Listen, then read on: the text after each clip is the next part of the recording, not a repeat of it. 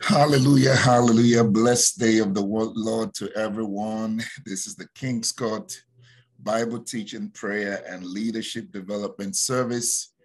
Today will be dedicated to praying for Nigeria, the nation of Nigeria, that is actually coming to an election. It's actually in an election season that's going to happen this Saturday, 25th of February. For various reasons, Nigeria requires a lot of prayers right now. And I would enjoin everyone who is a lover of peace, wherever, people may be, to pray for Nigeria. Nigeria is very significant. Probably can go into a lot of details on that. But, for those who might think, oh, it's not your business, doesn't matter to you. Well, think again, because God forbid if what is happening, for instance, in Ukraine happens like in Nigeria, the effect to the world would be probably 4 times bigger than you have in Ukraine. Just for the sheer fact that you're talking about a nation of over 200 million people. So can you imagine 200 million people running away for their lives? That's going to be a flooding of the nations, America, Europe, whatever. You don't want that. So it is in the best interest of the nations of the world at large, that Nigeria, gets it right, that is peaceful. It could just be devastating, but we're going to pray. And the theme of this whole prayer really is for Nigerians, and especially the young ones, to understand, the younger generation, the generation that is that has come of age actually, to understand that what's going on here is a struggle, what some people might call birth pangs. When it's time to give birth to something new, there's that pain, there's that tussle, there's that struggle, there is that, push and all of that is required. And so the nation is on the verge of breaking forth into a new thing. But of course, like you would expect, the old is still holding on, and the old would not let go without a fight. And when I say fight, because I'm going to be using that term, please, I'm not talking about physical violence. I'm not talking about physical fight. I'm talking about spiritual warfare. I'm talking about legal processes. I'm talking about, an insistence on what is right and a push that is required to bring forth the new nation of Nigeria. But we're going to start off with what I would call the national anthem of Nigeria. I would say that because some people would say it's not the official anthem of Nigeria. And again, it goes back to the tussle between the old and the new. There is an official anthem of Nigeria, which, for those who know it, speaks primarily of the past. Maybe I'm just going to go ahead and say the words so that our viewers who are not familiar with it will understand. But what we're going to play will be a new anthem that was developed not too long ago, which actually is more futuristic, is a vision. And in fact, if you will permit me, I would say no nation on planet Earth has a national anthem, speaking of the new one, as spiritual as this one. So why would it not be adopted as the nation's official anthem? Well, again, it goes back to the struggle. But the old anthem talks about the compatriots. It just says, "Arise, O compatriots, Nigeria's call, obey, to serve our fatherland with love and strength and faith," right? To serve Nigeria with all our might and all of that stuff. The labors of the heroes past will not be in vain. One nation bound in freedom, peace, and unity. Beautiful. But speaks about a nation that is coming out of colonization and coming into becoming a nation, into sovereignty, speaking about the labors of the heroes who fought for the independence of the nation, and so on and so forth. A nation bound, by freedom. So it talks about fight for freedom. But when you hear the new anthem, You're going to see how visionary that is. You're going to see how that is a prayer, and you're going to see how that speaks about a future that Nigerians can look forward to. So we're going to play it. It's rendered by an uprising artist in Nigeria as well, Marvel Judge. So we're going to start off with that, and then we'll go into the message proper. Again, I want to welcome you to this session of prayers. Amen. We pray for Nigeria, yeah. Oh God of creation, direct our noble course, guide our leaders right, help our youth the truth to know.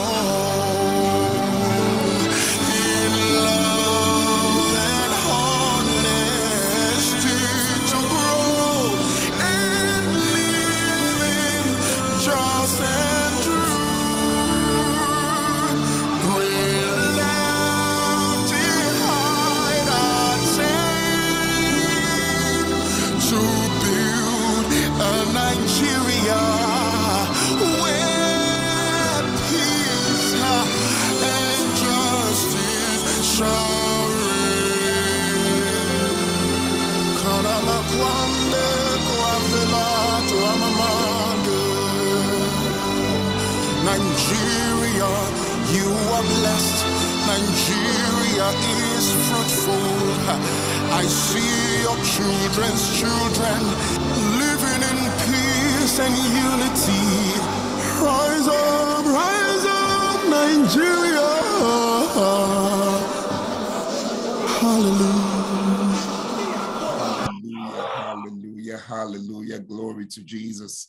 And we prophesy, even according to the rendition of this anthem, rise up, Nigeria, and fulfill your destiny. Rise up, Nigeria, in the name of the Lord Jesus. And so, Lord, we give you praise, even as we go into these prayers for Nigeria. Holy Spirit, you are the leader, you are the guide, you're the helper. Without you, we can do absolutely nothing. So we welcome you, Holy Spirit. Take the stage, guide, lead, glorify Jesus. And for that, we say amen and amen and amen. Personally, I have been, maybe I haven't been 100% silent, but I've tried to be silent and to not get involved with public discourse regarding the politics of Nigeria, at least in the last few months. And, just stayed away because, I could get passionate about this thing and sometimes can get you into trouble too. But I stayed away. But, in the last few days, of course, a lot of prophets. And by the way, let me also say to those who might say, God is not speaking. No, God is speaking.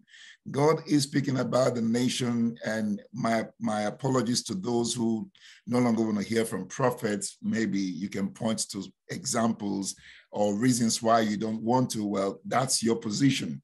But the truth of the matter is God is the God of the nations, and he does speak. The question is, those who are looking for the voice of God or wanting to know the will of God, what direction are you looking at? In what direction are you looking at? So yeah, you might say, but the ministers are not uniform in their message. That is true also. But don't forget also, even a prophetic message or a supposed word of God could be tainted with a number of things, including nationalism, personal or individual preferences, and all of that. So you have all of that going on. But even in the midst of all of that, in the midst of the chaos, in the midst of the multitude of sounds and words and utterances, there are those that are truly genuine, coming from the Spirit of God. Now, let me quickly say also that when you're speaking about the prophetic is not to appeal to the wishes and the caprices of people. It's like, just tickle our fancy, tell us what's going to happen. That's really not what it's about. If you go back to the Bible in Ezekiel chapter 3, the Lord God declared Ezekiel to be a watchman. He said, today I've made you a watchman, son of man, over your nation. Now it shows you a God who cares about the nation. It shows you a God who raises up people from within the nation to be watchmen over their nations. And the Lord said, you're supposed to assume a posture, the posture of a watchman, and to indeed watch and see what's going on. And whatever you see, of course, you judge from my perspective. When you do see danger coming forth, I need you to open your mouth and warn the people and let them know danger is coming. And but observe, even though the watchman sees the danger coming and warns the people, the watchman has no power to actually make the people follow the word of the Lord. It is still the choice of the people to do what God has said. Now, again, you're going to have a division. You're going to have some people going in this direction and some other people going in a different direction. It's always the case. But understand the place of the prophetic, the place of the watchman is to see and to discern and then judge accurately from divine perspective. What people make do with that information is totally up to them. As a matter of fact, in cases like Jeremiah warned about the coming onslaught of Babylon and warned the people, don't go this direction. You go this direction, this is what's going to happen. But they didn't obey the word of the Lord. And so when captivity came, everybody was taken. And guess what? Jeremiah was taken also into captivity. So a prophet of the prophets can see and warn and yet become a part of the enslavement, a part of the captivity, a part of the undesirable outcome, just because the people didn't listen or follow the word of God. And that is something very, very critical. So I want to lay that, right up front. So you're not coming expecting, oh, he's going to tell us who's going to be president. That's not my job. It's called a democracy. It's called a democracy for a reason. It's a democracy where people decide who they want, right? So it's not our place or the place of the ministers of God or the watchmen or the prophets to say this is who is going to be. I mean, you could say that, but again, it doesn't have to be, because we've seen cases where God says, do this, and the people say, no, we're going this direction. So people can say no to God. And people need to understand that. Prophets need to know that. Samuel was really displeased when Israel turned against the counsel of the Lord. And God said, Samuel, don't be offended. It's me they rejected, not you. Right? And so prophets should also be offended when people do not follow the word of God. Our place, of course, is to continue to pray, continue to seek the best outcomes, even in the midst of, the worst, because we've seen terrible things happen in the past, and God has gotten glory out of that. I mean, the worst case scenario was the death of the Lord Jesus Christ. You would think that was the end of the story, but out of death came life. Out of death came resurrection. So God is not limited by the extremes that people try to put on God. Doesn't happen. So that idea or posture of, if it's not this, then the world has come to an end. Please listen. That is not true. The world doesn't come to an end. A nation doesn't come to an end except by the word of the Lord. It is the Lord who by his word caused the beginning or caused the formation of these things. He alone can bring an end to a thing. All right. It is by his mercies that we're not consumed. So Nigerians, I want you to allay your fears and be relaxed even as you go into this situation, as you go into this period. It's not a do or die affair. And I'm going to say, when I come to the council, young men, young people, please don't die for this. Please don't die for this. Don't kill yourself for this. If you don't get it today, tomorrow is another day. But understand that Nigeria has come into a prophetic season of needed change, a prophetic season where a generation has come of age and is desiring to come into the place of critical decision-making for their future. That is where Nigeria is at right now. But the old is still fighting. The old guard, the old brigade is still holding on. And power is not given, power is taken. You already know that. But understand, in the realm of the spirit, there's a shift. Now, whether it happens now or not is not my issue. My issue is that season is now. There's a call, there's a cry for change. A generation has come of age and is agitating for change, agitating for things to be done differently, agitating for, the past practices that have not helped anyone to be done away with. Some of these people have been exposed to different parts of the world and have seen how the world rose. And they are saying, why can't our nation be like that as well? So there's this agitation of the masses, of a generation that has come of age. But again, the old guard is there. All right, we're going to proceed with that for time's sake. So as I began to meditate over these things and just yield myself to the Spirit, okay, Lord, prayer, we have to pray. We're called to pray for the nations, right? And my house should be a house of prayer for the nations. And so, okay, what are we praying? We don't just want to open our mouths and pray. And I'm sorry, a lot of people do that. But, prayer is not just about you saying what you want. It's not just about you telling God what to do. That's not prayer. Prayer is finding out what is the will of God. Prayer is finding out, Holy Spirit, is there something you want to reveal? Is there something you want to make known? Is there something you would like us to focus on? And so that was my posture. And saints of God, as I started doing that, the Holy Spirit brought to my attention the Nigerian coat of arms. Haven't heard anybody talk about this from this perspective. I haven't heard anybody, not in recent times, but the Holy Spirit began to focus or drew my attention to the Nigerian coat of arms. Like, okay, where are we going with this? What are you about to reveal? What are you about to say? So that's where we're going to be taking the message from, the Nigerian coat of arms. So before we go into talking about the Nigerian coat of arms, let's look at the history of coats or shields of arms. So it's also called shield of arms. When you look at Britannica.com, it begins to tell us that a coat of arms is a heraldic device dating to sometime around the 12th century in Europe.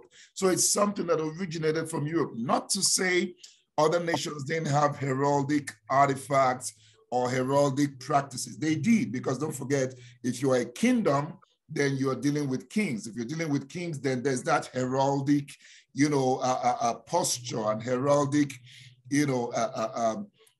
ceremony that goes with the kingship and all of that. And the Europeans truly had a lot of kings and so on in many of the nations. So it came with that. But when it comes to a coat of arms, it was the Europeans who came up with that. For instance, the Jews have their heraldic thing, talk about Jesus being described as a lion of the tribe of Judah and so on and so forth. Even in Nigeria, we have praises to our kings. We come up with titles, and oh my God, it's a beautiful thing when you observe it. They give titles to the king, they praise him, and they talk about his strength and his might. They compare him to the gods and all of that stuff. So heraldic things were popular already. But it was the Europeans who came up with making it a coat of arms or a shield of arms, just about the 12th century. All right. Now, later on, it was adopted as emblems for, schools, churches, guilds, corporations. But watch this, to reflect their origin or their history. That is the goal. The goal is that a coat of arms, a shield of arms, was to bear a message. It was to reflect the origin of the nation, the origin of the entity or the organization or the corporation, but also tells a story. It tells the story of the history of that organization. For them, in many cases, it was conquest at war. Of course, you know about this time, Europe was going around for global conquest, conquering various nations all over the world. Out of this came colonization, all right? So their shield or their coat of arms told the story of their conquest. All right, let's move on. Now, coming to the Nigerian coat of arms, the question then arises, who designed the Nigerian coat of arms? There's a lot of debate on that. But there is this article by the independent.ng, NG standing for Nigeria, which points to one Raphael James. Raphael James at the time was the Director General of the Center for Research, Information, and Media Development in Lagos, Nigeria. So he went into this research to find out, from the history and from the archives, who exactly designed the coat of arms for Nigeria. And during the 60th anniversary of Nigeria, which was in 2020, he came up, with the discovery. And in the footnote or the closing remark, he says, "Today we are happy to announce to Nigerians that in collaboration with our United Kingdom representative, Mr. John Redhead, we have unraveled who designed the coat of arms." And it points that it was Messrs. Beverly Peak Associates of London, that they were the ones who designed the Nigerian coat of arms. So now there's a lot of debate, like I said earlier, but this comes very close. I mean, he gives a lot of history, points even to documents, even Nigerian documents, letters written and all of that, even the story behind the whole thing. So just as, independence was coming, the contract was given to this organization, to this vendor, and they drafted the first coat of arms, and it was ready just about 14 days to the day of independence, which was October 1st, 1960. So it was drafted. They agreed, we can make improvements later on, but they were the original ones. And then going back in history, you can prove these things. In this picture, we have, if you look at the far right, there's the Alhaji Sir Ahmadu Bello. Ahmadu Bello was the Sadona, in other words, the Sultan of Sokoto, Sokoto being a state in Nigeria, all right? One time a prominent northern state.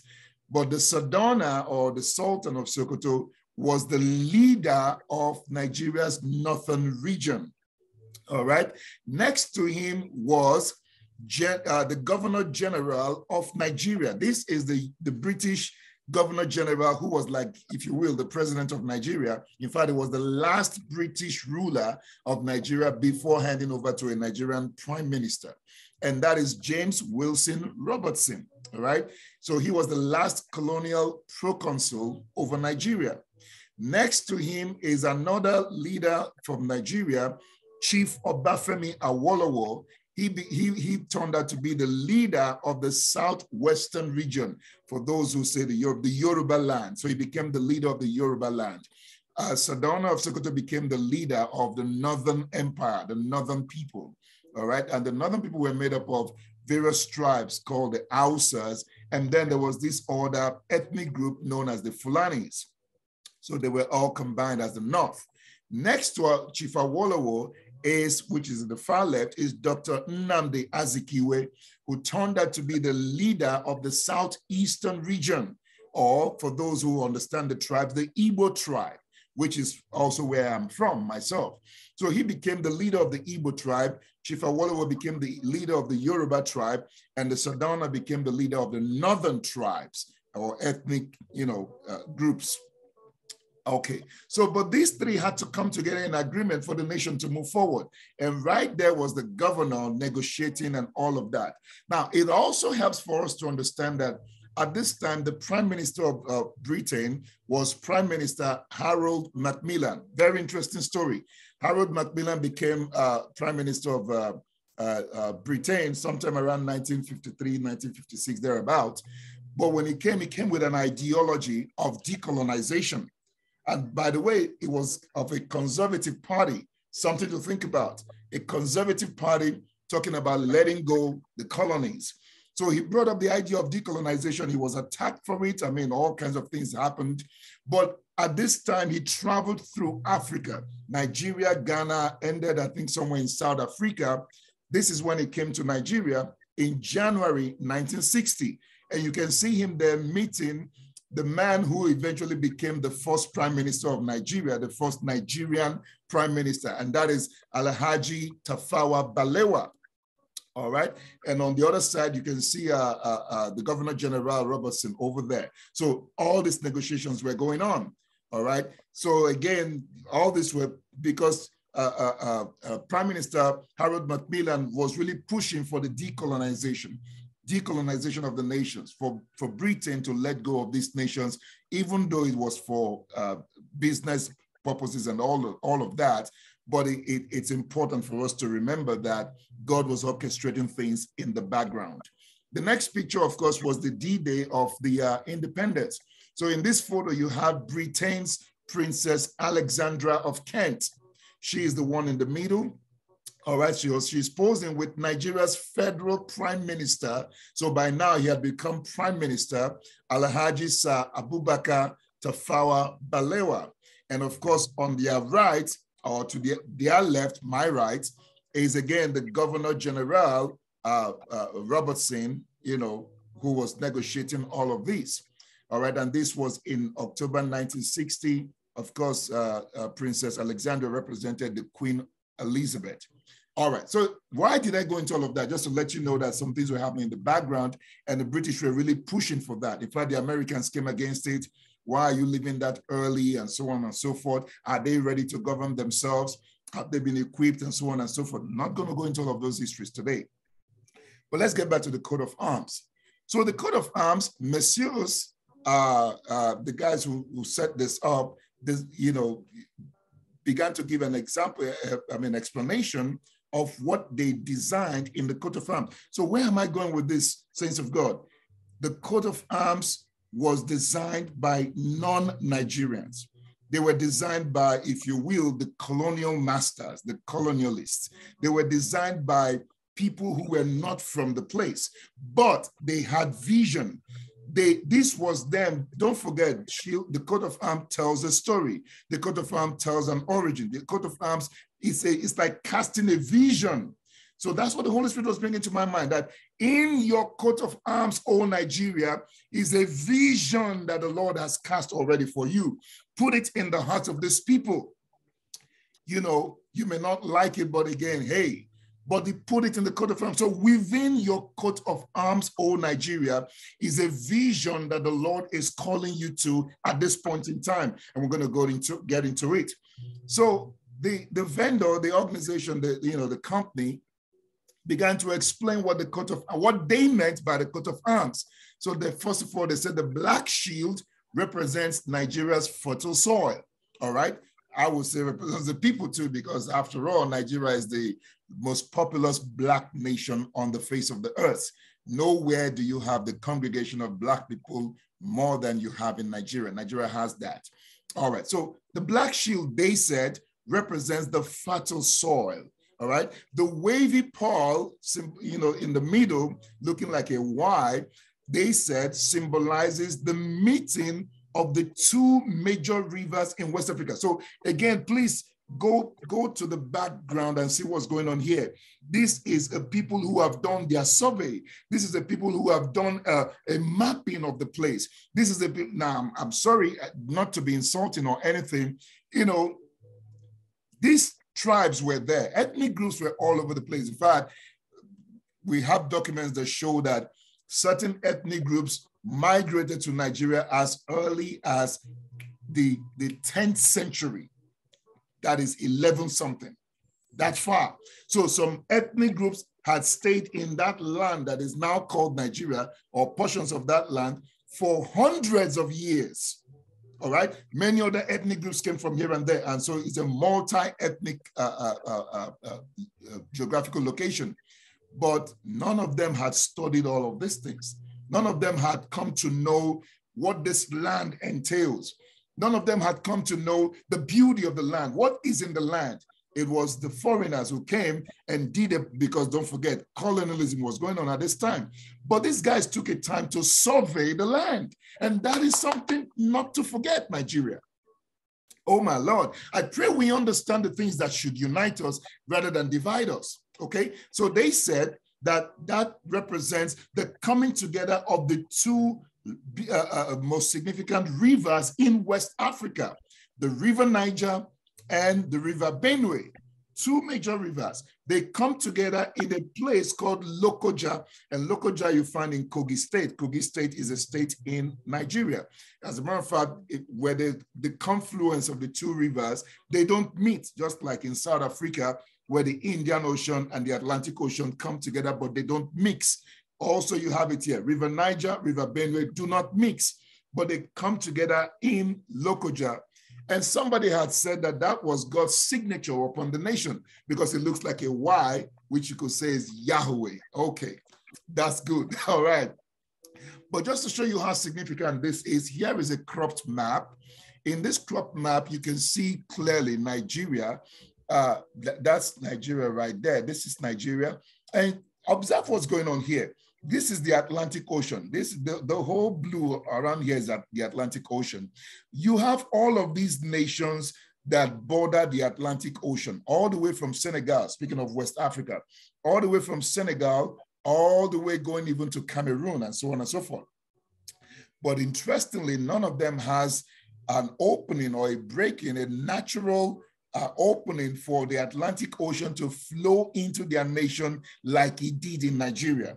So the Atlantic Ocean in the south side of Nigeria found a natural opening, and not only a natural opening, but actually paved a way through natural processes. This was not man-made, natural processes, and went all the way going north of Nigeria, and so got to this area in Lokoja and then parted for some reason. Parted, and to the right, you have River Benue. So this is River Benue going this direction and terminated in Cameroon. Okay, but then look at River Niger. River Niger continues going further northwest. All right, going northwest and goes past Nigeria, touches Benin Republic, which is a nation bordering Nigeria, goes from there and crosses Niger.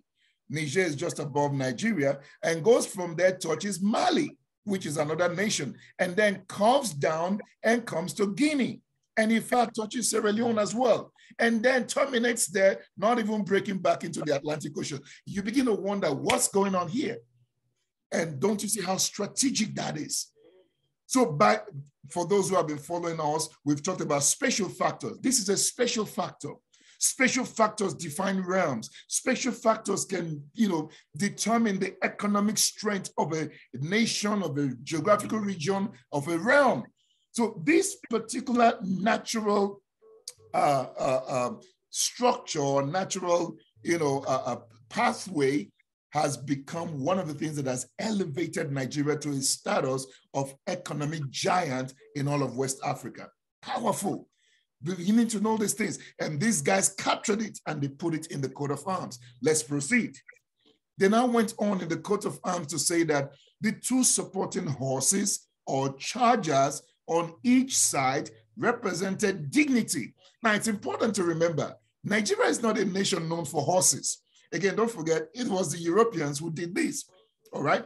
It wasn't Nigerians. If Nigerians had done the coat of arms, they probably would have used cows or cattle, because that's what we have in Nigeria, or goats or rams, all right? We have those in Nigeria.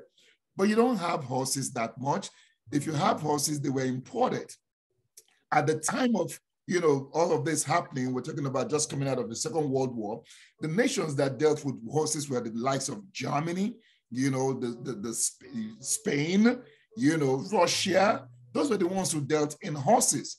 But here comes this people casting a vision of horses for Nigeria, which you don't have horses. You're not a nation known for horses. But they said, no, we find strength in Nigeria likened to the strength of a horse, likened to the strength of chargers, likened to the strength of these white horses. Oh my God, that's powerful. That's the Lord speaking to you, Nigeria. The Lord sees you as a nation of strength, a nation of people who are strength, who can labor with their hands. You got strength. And that vision was cast in your coat of arms. And then they went on, and this is interesting. I'm going to come back to this. They talked about the eagle.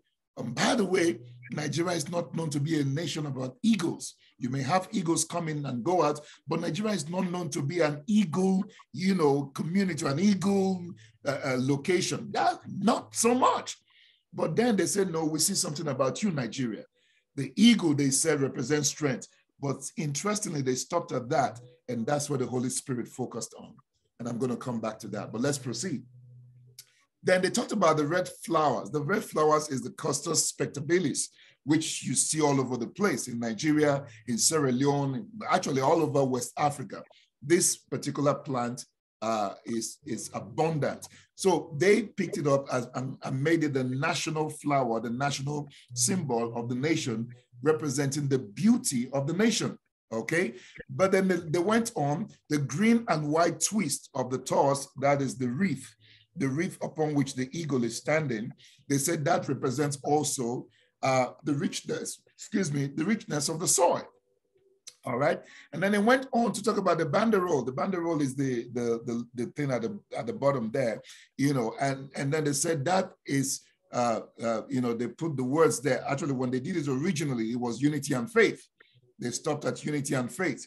But then one of the presidents of Nigeria Alhaji Shehu Shagari around 1978 added peace and progress to it.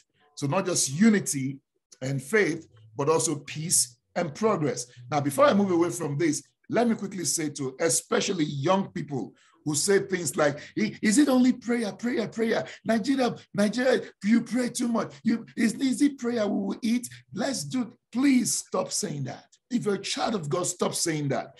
Because buried, engraved in your own foundation, which is shown by your coat of arms, is the very theme of faith. The leaders, the colonialists found that. Why did they do that? Why did they say that? Could it be that God is defining your destiny? Could it be that God is defining your identity in Nigeria to let you know there is tremendous faith in you? As I speak today, apart from the United States, Nigeria is the next nation when it comes to the Christian faith. Talk about the vigor, talk about the passion, talk about the fervency of faith, talk about the corners, the revelation of the word of God. After America is Nigeria. In fact, there is debate whether America is even better than Nigeria when it comes to the revelation of the word. Nigeria has that. Faith is in your foundation, Nigeria. So stop trying to be like South Africa. Stop trying to be like America. Stop trying to be like Singapore and China and all of these places. You are unique.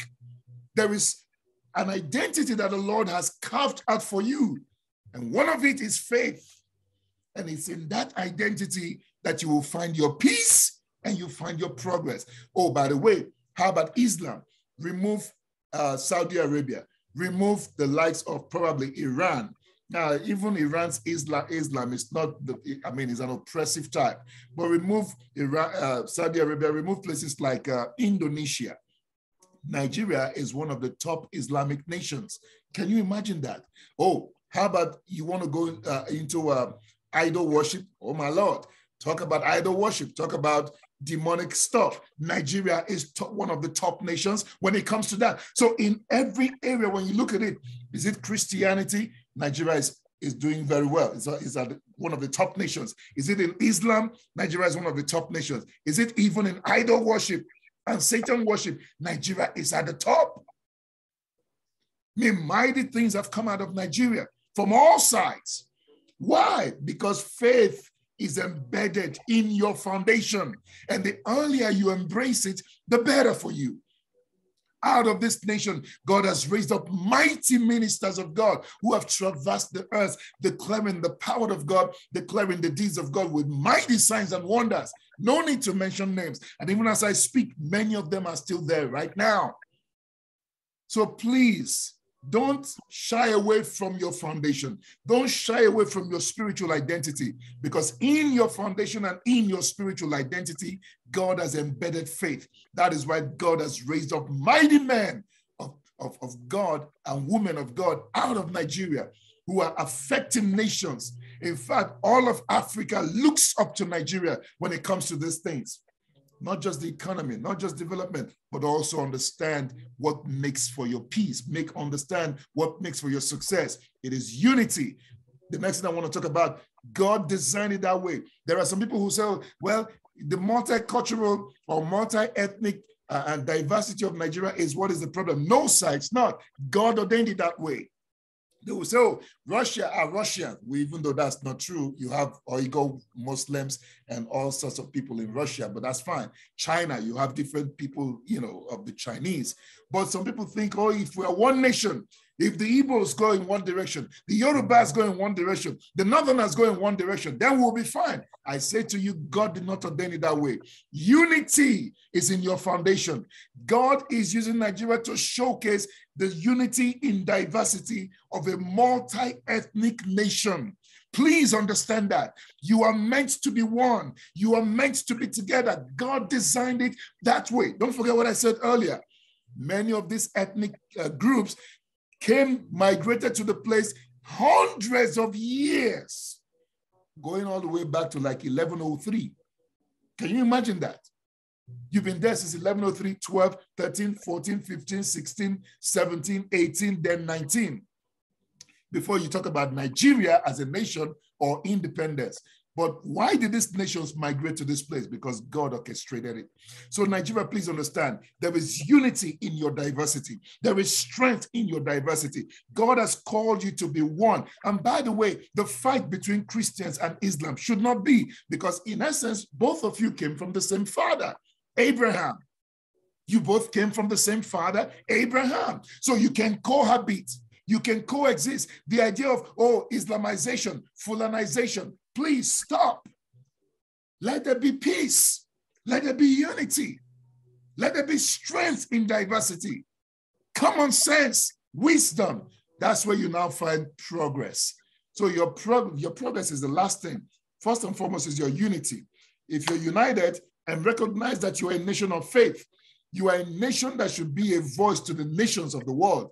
Whereas other nations are departing from the faith, Nigeria, you are called to be a nation of faith. Then you're going to find your peace. And when you find your peace, then you will find your progress. I pray we understand that. All right. So the Lord began to highlight the eagle. He said, Nigeria has demonstrated all the other things. My God, this nation is rich in mineral resources. So your soil is rich. You know that already. It's the most populous black nation. It's already there. You have the river. It's already there. You have the strength of the stallion. The strength of the horses is already there. But then the Lord said, where is the eagle? I was like, oh, what are you talking about? He said, where's the eagle? The eagle is part of your destiny. The eagle is part of your future. The eagle is part of your identity. The eagle is part of the vision that the Lord has called you to run with. So the Lord will say to you, Nigeria, it's time to mount up with wings like eagles. But then I began to ask, why is the eagle red? I do not know of any natural biological red eagle. Don't forget, coat of arms tells stories. So the story of red is blood. Talks about blood, talks about bloodshed. So any nation that's gone to war, any nation that's seen bloodshed, there's always red on their emblems, either on their flag or, some of their national emblems. So they chose to make the eagle red. I don't know why they did that, but the Holy Spirit began to tell me that is the next dimension that God is calling Nigeria to. It's bloodied right now because your past is indeed bloody. Don't forget what you call the Civil War. It wasn't really a war, it was a genocide, right? But there's been a lot of killings. In fact, in the last few years, I would say going back 10 years or more, oh my God, Nigeria, you've seen a lot of blood spill, a lot of kidnapping, a lot of beheading of people, a lot of ritual killings. There's been a lot of bloodshed in that nation. And so the eagle is bloodied.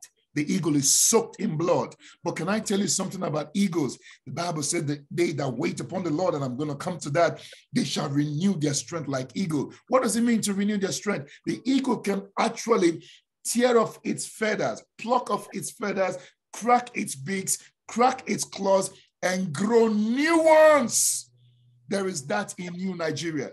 There is the nature of the eagle. There is the strength of the eagle, but there's also the soaring dimensions of the eagle. And that is what God is calling Nigeria into. I pray this prophetic word resonates in the hearts of people, especially the leaders. You've not seen anything yet.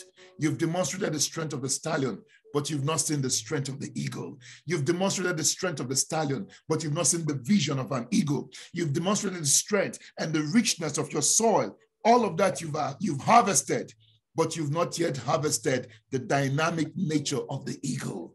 Nigeria, there is much more for you to accomplish because there is that nature of the eagle in you. What would the Lord say to you? It's time for that eagle to come out of slumber. It's time for that eagle to come out of hibernation. It's time for that eagle to begin to wait on the Lord so that you can renew your strength. Because when this bloodied feather is all gone and you grow your new feathers, my God, this eagle is going to soar. This eagle is going to go to greater heights, and even the nations of the earth will marvel at it. And so I'm not going to take my time on this. I began to look for red eagle, and it only goes to one source. You won't find too much information on that. It was the order of the red eagle by, it had to do with the chivalry of the kingdom of Prussia. Oh my God, I was like, whoa, now we're talking Bible terms. The kingdom of Prussia. And this eagle, they designed what they called the Order of the Red Eagle. But watch this, it was given to military personnel and civilians to recognize valor in combat. So there's a struggle, and Nigeria will prophesy you will overcome, you will win, you will come out tops, and the Lord is calling you to that dimension of the eagle. I got to move forward. So here is the prophetic word to Nigeria based on that, and is embedded in Isaiah 40. When I saw this, I said, oh my Lord, this is a text we've read, we've known, we've quoted. In fact, the last verse, that's the key one. Everyone knows it. Everyone who knows Isaiah 40 knows it. But actually, in this biblical chapter, I see the story of Nigeria. I'm going to read the whole thing, but I'm not just reading, I'm prophesying it. I'm declaring it into the atmosphere. It begins with, say, comfort. Yes, comfort my people. Nigeria, God will say to you, comfort. May comfort be your portion in the name of Jesus. That is what your God is saying to you. Verse 2, he says, speak comfort to Jerusalem. I say to Nigeria, I speak comfort to you by the word of the Lord. But he also said, cry to her that her warfare is ended. I say to you, your warfare is coming to an end, Nigeria. Your battles, your struggles, your predicaments, it's coming to an end by the word of the Lord. Why? Because your iniquity is pardoned. There is much iniquity, no doubt. We cannot shy away from that. But the Lord is saying your iniquity is pardoned. Why? Because you have received from the Lord's hand double for your sins. If there's a nation that has gone through terrible things, it is Nigeria. Somebody once said, no other nation has endured what Nigerians have endured, or else they would have gone to war again. But you have endured so much. Verse 3, the voice of one crying in the wilderness, crying from the seat right now, prepare the way of the Lord. That is the word of the Lord to you, Nigeria. So again, ministers of God, young ministers of God, don't shy away from the prayers. The prayer is your prophetic advantage. The prayers is your advantage over the nations. I know you want to be like China. I know you want to be like America, but your prayers will put you at an advantage that these other nations do not have. He said, make the voice of one crying in the wilderness, prepare the way of the Lord, Nigeria. Prepare, all you who know how to pray, you saints of God, prepare the way of the Lord in Nigeria. Make straight in the desert a highway for our God. Have you made a highway for God? I know you want good governance. I know you want change, but have you prepared a highway for the Lord? Where is the highway you have made for the Lord to come into your situation, to come into your nation? Because he is the only one who can truly save this nation right now. Verse 4, every valley shall be exalted, and every mountain and hill will be brought low. Can't go into details. Those who are exalting themselves, acting like they are gods, acting like they are untouchables, acting like they are unstoppable. God says they will be brought low. They will be brought low. Crooked places shall be made straight. If there's any crooked nation on the earth, Nigeria, I think, is number 2. There's one that is number 1, but you're number 2. The crookedness will be made straight. The corruption will be gone. The 419 will be gone. The Lord is calling for these things to be straightened. You cannot be so corrupt and be expecting God to come and fight on your behalf. The foundation of the Lord is upon righteousness, justice, mercy, and truth. You cannot deny these things and expect that things are going to go well. Deal with these things. The Lord will say to you, let crooked place be made straight. Let rough places become smooth. Verse 5, the glory of the Lord shall be revealed. That's when the glory of the Lord shall be revealed. When the crooked places have been straightened. When there's accountability in office. When corruption is wiped out. When your ritual killers are brought to justice, when your kidnappers are brought to justice, when your massive corruption and 419 is dealt with, the Lord said his glory shall be revealed, and all flesh shall see it together, for the mouth of the Lord has spoken. Verse 6, then the voice began to say, cry out. And then another voice said, oh, what shall I cry? And I said, Lord, what is that? He said, yeah, Nigeria has tried everything. And I can't go into the details for time's sake. But I remember growing up, we tried so many things. In the days of President Obasanjo, Operation Feed the Nation. In the days of Badamasi Babangida, oh my God. All kinds of things, all kinds of programs came up. You know, MAMSA, all kinds of programs. Nigeria has tried. We have the bright brains. We've tried American system. We've tried British system. We've tried South African system. We've tried all kinds of governmental systems. So this voice is saying, what am I going to cry? What else is there to cry? What else is there to say? It has been done. We've tried it all. But the Lord will say to you, all flesh is grass. Please take note of that. All flesh is grass. The grass, the flesh of the high and the lofty, the flesh of the low. the flesh of the billionaires, the flesh of those who don't have any money, the flesh of the educated, the flesh of the non-educated, the flesh of those who say it's their turn and they are unstoppable, and the flesh of those who are appealing for people to make common sense judgment. All flesh is as grass, and all its loveliness is like the flower of the field. The grass withers, the flower fades, because the breath of the Lord blows upon it. It is the breath of the Lord. When the Lord takes that breath, you are gone, sir. You are not a God, you are a man. By the way, think about it. I just showed you ancient pictures of the founding fathers of our independence, but they're all dead and gone. And very soon you're going to answer the call of death yourself. And everyone who is vying for office right now, at some point your time will be gone. So stop acting like you're a God. Stop acting like you are unstoppable. Stop acting like you're invincible just because Satan promised you stuff. The Lord will say to you, all flesh is grass, and they wither when the Lord withdraws his breath. Verse 8, the grass withers, the flower fades, but the word of our God stands forever. Nigeria, I come to prophesy to you. The word of the Lord over your life will stand. And that's why I want to say to you, don't kill yourself over 2023 election. Do the right thing, vote your conscience, and let things play out. Let God's hand move. Let God or they do what he wants to do best. But 2023 will come and will go. All the candidates will come and will go, but Nigeria will continue to be, because there's a prophetic destiny upon that nation. Verse 9, O Zion, you who bring good tidings, O Nigeria, you who bring good tidings, out of you have come ministers. Get up into the high mountains, you prayer waters. Get up to your high mountains. Doesn't mean you have to go to a physical mountain. Come to the ascended place.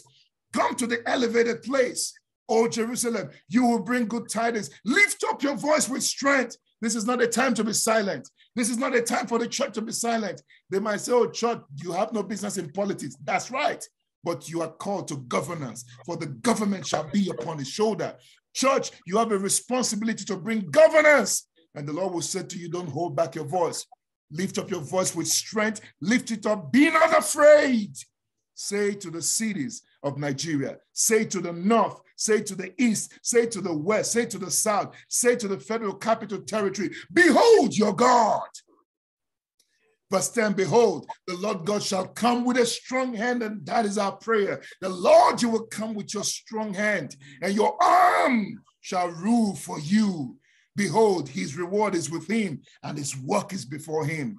He will feed his flock. O you flock of the Lord, stay under the covering of the presence of the Lord. Stay under the shadow of his wings. Don't do like they do. Stay under the shadow of his wings. Let the Lord feed you. It doesn't matter who becomes president. And by the way, church, please understand, you cannot relegate your responsibility, your duty to political offices or to political parties. The Lord has called the church to be the light and the salt. Be the salt and the light of Nigeria. Leads the nation into governance, into what it means to be a nation that reverences God. Don't adjudicate your responsibility to a political position. All right? So the Lord will feed his flock like a shepherd. He will gather his lambs with his arm and carry them in his bosom and gently lead those who are with young. This is the Lord's commitment to all those who trust him. This is the Lord's commitment to those who put their trust in him. Verse 12, who has measured the waters in the hollow of his hand? All right, God is challenging the gods of the land now. Who has measured heaven with a span and calculated the dust of the earth in a measure? Who has weighed the mountains in a scale and the hills in a balance? Who has directed the Spirit of the Lord, or as his counselor has taught him? With whom did the Lord take counsel, and who instructed him and taught him the path of justice? Who taught the Lord knowledge? Who showed the Lord the way of understanding? So please don't say, why was I born in Nigeria? Why was I born in Nigeria? The Lord's wisdom is superseding of any other wisdom. Behold, the nations are as a drop in a bucket and are counted as the small dust on the scales. Right. He lifts up the eyes as a very little thing. Lebanon is not sufficient to burn, nor its bees sufficient for a burnt offering. All nations before the Lord are as nothing, and they are counted by him less than nothing. And what less? To whom then will you liken the Lord? You who thump your chest and say you are unstoppable. Are you like God? Can you stand before God? What likeness will you compare to the Lord? The workman molds an image. I see the image you're putting on your cap and all the signs you're doing all over the place. The workman molds an image. The goldsmith overspreads it with gold. The silversmith casts silver of chains. Those who can't do that, who are impoverished to do that, they begin to contribute, begin to make their own contribution. They choose a tree that they hope will not rot. Then they look for a skillful workman to prepare a carved image that they hope will not totter. But then the Lord will ask you, have you not known, O idol worshiper? Have you not known, O man of the sea? Have you not known, you who have made a covenant with the gods of the land? Have you not known, who engage in ritual killings and human sacrifices? Have you not known, you who have gone into the oceans, to the queen of the coast, the queen of heaven, to Asa Rock, and acquire powers from all the gods of the land? And they promised you the office. Have you not known? Have you not heard? Has it not been told you from the beginning, even from the beginning of the nation? Have you not understood from the foundations of the earth, even the foundation of this nation? It is he who sits above the circle of the earth, the Lord God himself, Yahweh, the Almighty God, and looks down upon the inhabitants of the earth like grasshoppers. He is the one who stretched out the heaven like a curtain and spreads them out like a tent to dwell in. He is the one, listen to this, Nigeria. He is the one who brings the princes to nothing. He is the one who makes the judges of the earth useless. Scarcely shall they be planted, scarcely shall they be sown, scarcely shall their stock take root in the earth. They will be forgotten in time.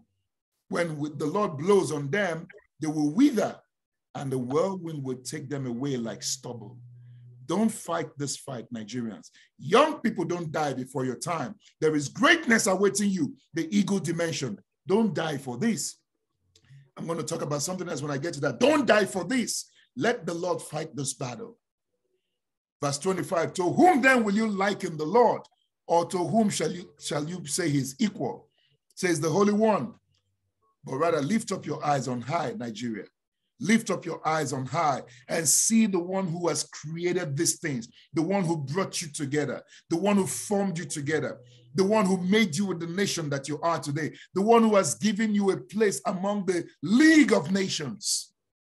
He's the one who brings out their host by number. He calls them all by name, by the greatness of his might and the strength of his power, and not one is missing. So Nigeria and Nigerians, why do you say like Jacob? And why do you say like Israel? Oh, my way is hidden from the Lord. God doesn't see me.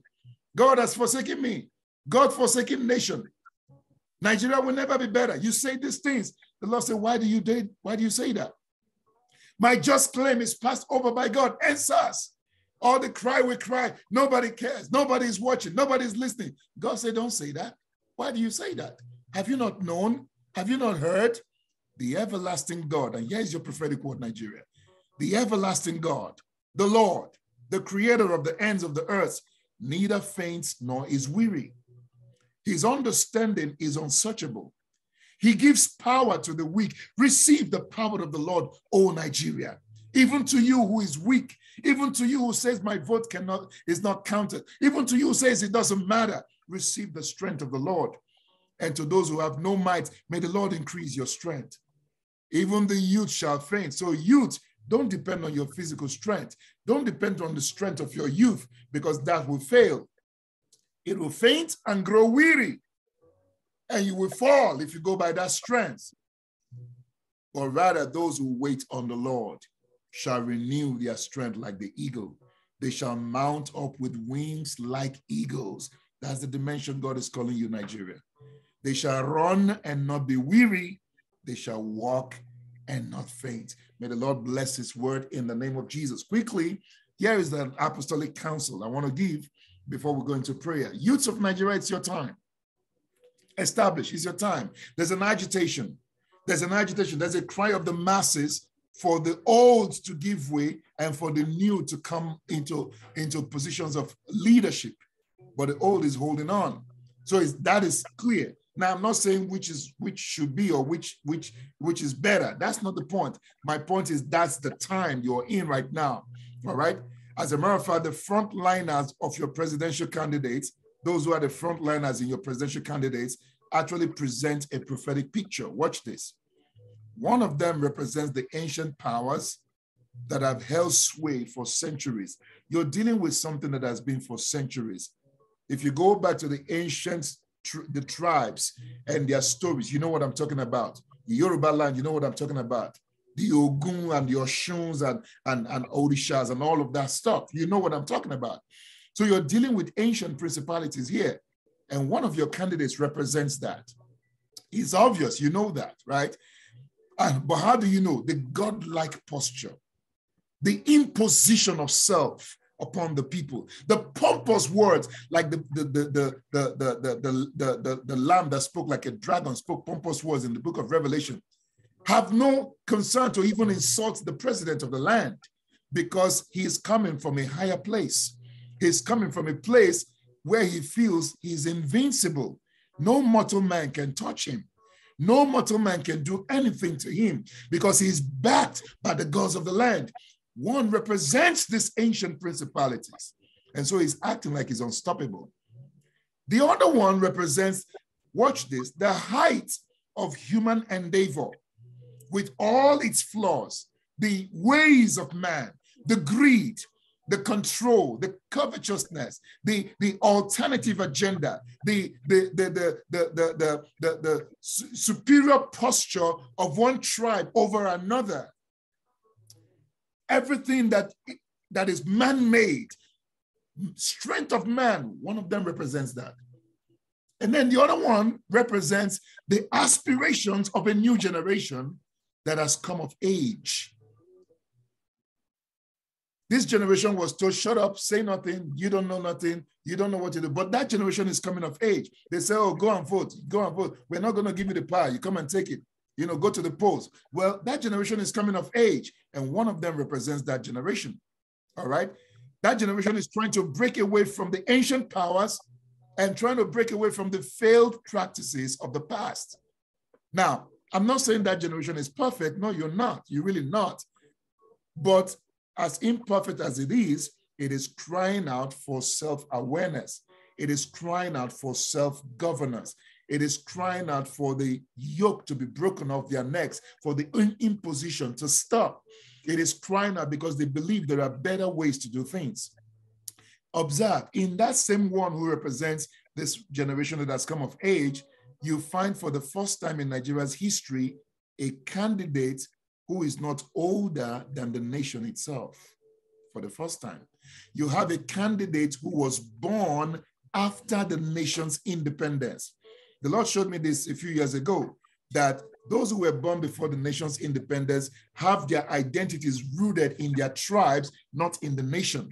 The Lord spoke this to me years back. Those who were born before the nation got its independence already established their identity in their tribes. So they are tribalistic. They push their tribal agenda. They don't have the DNA of the Nigerian state, the DNA of the Nigerian nation within their blood veins. But for the first time in Nigeria, you have a candidate who was born after independence. So he is the representation of the true Nigerian candidate. He is the one who is a true Nigerian. The others are really not Nigerians. They are their tribes. But this one is a Nigerian. Again, I'm not saying better or not better. I'm just statement of facts, okay? So unlike those whose identity derives from their tribes, this other one, his identity is, it was born into Nigeria, all right? But this is going to be a fight. And again, when I say fight, I'm not talking about picking sticks. You can't bring sticks to a gunfight, all right? You can't bring physical strength and aggression to a spiritual warfare. Please, young ones, hear the word of the Lord. This is going to be a spiritual battle. It's a fight between spiritual powers. Three things are at war here. The spiritual powers, ancient principalities, human schemes and human manipulations and orchestrations and machinations, but also the agitation of the masses. So those three forces are coming to head here. The spiritual powers are trying to hold their place. Humans are doing their own thing, all right? But then there's a cry of the masses that is agitating for change. And by the way, you can't rule any of the three out. Don't, because think about it. All three of the frontliners have millions of Nigerians following them. Think about that. So you see, got work to do.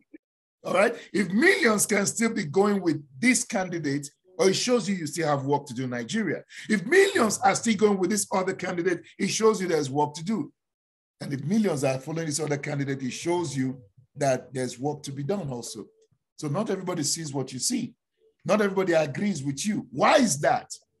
Are they not feeling the pain? Are they not feeling the agitation? Why can't they make the change? Why do they prefer change, chicken change, over their future, over the future of their children? Why do they do that? It means that the powers have not been broken off yet. And so you can't win this thing just by the polls or in the ballot. It's a spiritual warfare that must be done. It's a grassroots transformation and education that must be done. And don't go back and sit down and wait till the next 4 years election. Start now, assuming God doesn't give you what you're looking for right now. Because I'm not here to make predictions, but I'm speaking what the Lord will want me to speak. But also, Nigeria, there are prophetic insights that this battle will go beyond the polls. Some people have already said that. So it's going to be a long haul. So get ready for a long night. Get ready for a long wait. Don't think, oh, you vote and then it's done. Some people have already seen this thing will go beyond the polls. So get ready. Wait for it. Wait for it. Tighten your belt. Get ready. It's a long haul. But again, not a physical battle. It's a spiritual battle. Young people, I say to you again, please do not die. Please do not die in this war. Don't engage in physical warfare. Don't engage in aggression. Don't even engage in like you did in NSAS. That's not even a call for it right now. You can do peaceful protests under well-organized protests, coming under notable names. But please don't go off the tangent. And I tell you why. Here's what the Lord will say to you.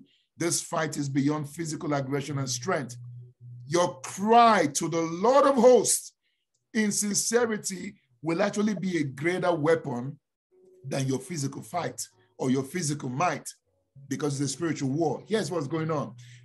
These ancient principalities are old and frail. You can see it already. I don't have to explain that. They are frail, they are old, they are losing their ground, and many people have seen this vision. They are getting ready to break. In fact, it looks like if you touch them, they will just die. They can't even stand. They can't hold the flag. They can't stand on their own. They need support. They need support. Please hear this, Nigeria. They need support. They are feeble. They are old. They're getting ready to die. But they want young blood. So if you go and die in this battle, you will be supplying them with the fresh blood that they are looking for that will revive them. That's what the Lord will have me say to you. So young people, do not die on the altar of sacrifice. So again, oh yeah, I'm glad I have it here. The ancient powers are old, they are frail, and they are about to die. But they are looking for fresh blood that will empower them to go on for some more. Don't be that blood, young people. Young people, do not die on the altars of their sacrifice. They've set their altars. They are hoping that there will be something to cause bloodshed, so that your blood will become what they use in their ritual sacrifices to empower themselves and to go on for some time more. Don't fall for it, young people. Don't fall for it, young people. Rather, let due process reign. You're going to find some legal champions will rise up. May I take you back to the original founders of the independence? They were experts at law. They understood the British. They engaged the British at their level of intelligence. You can't use physical battle in something that requires intelligence, that requires smartness. Engage, learn the history, learn the laws of the land, learn the Constitution. That is how you wage this war, not your physical cry, not your physical destruction or violence, not your area boy style. No, smart people, look for them amongst you who can represent you in the court of law. Legal processes must be allowed to have its way. And here is a biblical template as I'm beginning to round it up. There's a biblical template for you. The nation Israel came under a worse condition that you are in right now, Nigeria. It was the era of Jezebel. I can't tell the whole story, but Jezebel was a foreigner. Don't forget that. Jezebel was not even from Israel, but she came with her gods. Her father, Ethbal, was the high priest of a terrible god, terrible demonic spirit, mighty worshiper of demons, right? So his daughter became the force, the principality over Israel, and Israel could not shake her off. But watch this, Nigeria. Watch this, people of God. Elijah, the prophet of God, went against Jezebel in physical aggression. In physical aggression, Elijah did not go back to the Lord to ask, how do you want us to engage Jezebel? Elijah came mighty man of valor, killed Jezebel's prophets. Oh my Lord. We don't see where the Lord told him to do that. Killed Jezebel's prophets. About 450 or probably 850 in one day. But following that, there was a dramatic turn of events. It was Elijah who ran for his life in the end. Wait a minute, where is your strength? Where is your aggression? What happened to it? Elijah fled for his life. Prophet of God, but that did not stop the matter. Prophet of God, that did not defeat Jezebel because he did not go by the counsel of the Lord. So I'm saying to you, don't go that way. Do you know what the Lord did? The Lord now told Elijah, anoint Elisha to take your place. Oh my God, take your time and go and read the story of Elisha. Elisha representing a younger generation of prophets. And my God, Nigeria, you have a lot of younger generation of prophets. I'm not going to mention names. They're all over the place. So God is asking some to leave their countries and come to Nigeria because he's getting ready to do something in Nigeria. So don't say God is not doing something. And they are seeing visions and they are prophesying to you. They are raising up an army all over the place. Look to them, young people. They have the word for your future. Elisha came up with a mighty strategy. Do you know it took Elisha about 10 years before he dethroned Jezebel? 10 years. What did Elisha do? He didn't go like his father, Elijah. Elisha followed the word of the Lord, began to recruit an army of God from all sides, recruited a military man by the name of Jehu, sent one of his prophets to anoint Jehu. So Jehu was ready. Got eunuchs ready. Eunuchs were the priests, pastors, ministers of God. They too were ready. Then he got the Shunammite woman, business people were ready. Then he had the school of the prophets, raising up a generation of leaders who were the voice of the nation, prophetic people. Oh, and don't forget, he also anointed King Hazael that Elijah did not anoint. And who is King Hazael? Governors, presidents, leaders of the world, global leaders. All of them came together in their secret places, but connected, all fighting one purpose. And on the right day, the D-Day, all of them, it took all of these things to bring the Jezebelic structure down. You want to bring down this principality, all of you must come together. All of this must come together. Your business people, your politicians. And I'm talking about young people. The young people, not the old guard, the young people. You're going to bring everybody, your legal minds, your professionals, business people, motivational speakers, the prophets. Don't cut off the church. Don't cut off the mosque, because God has planted in all of these places people who he has raised up for your future. That is what it would take to completely bring the structure down. And with that, we're going to pray. And my prayer for Nigeria is coming from the book of Daniel, chapter 9, from verse 1 to 19. This was Daniel praying after he saw the vision about his own nation, his own nation, Israel. And so I'm praying using his own words. Hallelujah. Glory to Jesus. On this 22nd day of February, for many of you, it's already the 23rd day, Thursday, in the year 2023, according to the Gregorian calendar, we, the King's Court, a section of the body of Christ, along with all who have joined us, all who are joining us on Facebook, on Zoom, who will see it on YouTube, and those who will see it in the days to come. We join, oh God, having received spiritual insight regarding the nation of Nigeria.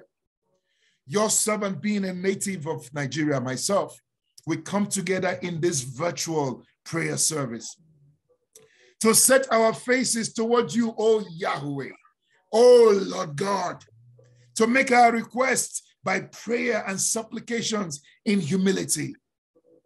We pray to you, O Lord, our God, and make our confession on behalf of Nigeria. You are the great and awesome God. You keep your covenant and mercy with those who love you and with those who keep your commandments. On behalf of Nigeria, collectively as a people and as a nation, we have sinned and committed iniquity. We have done wickedly and rebelled, even by walking away from your precepts and from your judgments. We have not sought for, shown much interest in, nor have we heeded your genuine servants and ministers who truly spoke in your name to our forebears and our leaders at the local, the state, and the federal levels. Oh Lord, you are righteous, always righteous. You are not to be blamed for Nigeria's predicament. You are not to be blamed for the present condition of this nation. It is humans who walk away from your precepts. And so shame and reproach become the outcomes. But the nation and its leaders and its fathers acknowledge on this day the undesirable condition of the nation. We all see it. We all know there is greatness in this nation. We all know it can be better. We all wonder, why are we still backward when we have all it takes to become a great nation in the earth? We see it, Lord. We acknowledge it. To you, Lord, belong mercy and forgiveness, despite the nation's rebellion. In spite of the nation's disobedience and deliberate departure from every known ordinance of righteousness and unrighteousness, we even celebrate corruption, oh God. Yes, the nation as a whole has transgressed your law and has departed from your path, both the nation and even the church, even from the very inception, or should we say the contraption of the nation. And today, Lord, we are reaping the fruits and harvest of decades of rebellion, decades of alternative agenda to national development, decades of nepotism, decades of tribalism, decades of maladministration, decades of greed, decades of covetousness, decades of power by any means, including ritual killings and human sacrifice. Oh, Lord, decades of betrayal. Send people to office, they do something else. Decades of betrayal of the tribes one to another. Decades of murders and even genocides. Yet, Lord, we have not turned to you as a nation to seek national healing and to understand the truth that brings freedom. Instead, we have put our trust in fellow humans and political parties that fail again and again. And so, Lord, our wounds and putrefying sores have not been healed, have not been medicated, and have not been attended to. Oh, Lord God of our biblical fathers, you do mighty things. You do mighty things, oh God. Let your displeasure be turned away from our nation, Nigeria, as it is called. Complex as it is the land that has become home to some of your people. Out of this land, oh God, remember, call to remembrance, oh God, that out of this land you have indeed raised up men and women of great faith in Yahweh who have traversed the earth, and you are still raising some who have traversed the earth. Known names across the world you have raised up from this nation who have declared your goodness and your power. Oh Lord our God, remove our reproach as a nation. Remove our reproach as a people so that we are no longer a reproach to all those around us. Now, therefore, our Lord and our God, let our prayers ascend to you as sweet incense. Oh Lord, our God, incline your ear to hear our pleas. May your eyes look upon us in your great mercy because of our desolations. Our petition and our supplication is certainly not deserved. We don't deserve it. We couldn't have turned away from you and then expecting one twinkling of an eye for El Dorado to happen. No, it's not deserved. But Lord, we call to you, we cry out to you because of your great mercies. Because of your great mercies, Lord. So, Lord God, may we have your attention and a favorable hearing in the court of heaven. Forgive, Lord. Hearken, Lord. Act on our behalf speedily, oh God, in line with your divine intent. We are nobody to impose anything on you. We have no right to tell you what to do, but we say, God, act on our behalf in line with your divine intent. And act, Lord, before the people make another grave error in judgment. And before children of Belial have their way and impose upon us again, for your name and for your glory. Lord, let the four winds of heaven blow upon Nigeria, according to Daniel chapter 7, verse 2 and 3. Stir up, O God, the great sea of the peoples of Nigeria. Let there be a changing of the gods in line with your divine intent. Let the wind of change cause the rise of visionary, patriotic, and godly leaders upon the mountains of leadership.